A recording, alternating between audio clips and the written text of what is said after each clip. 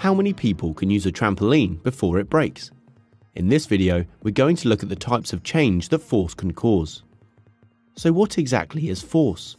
A force is just a push or pull in a particular direction. Whenever you push or pull something, you're exerting a force onto it. The forces that you exert can cause three things. 1. They can change the shape of an object. 2. They can change the speed of an object. And 3. A force can change the direction in which something is traveling.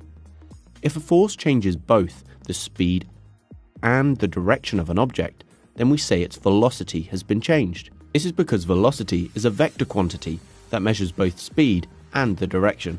Changes in shape can mean a variety of things. Objects can be stretched, bent, or compressed.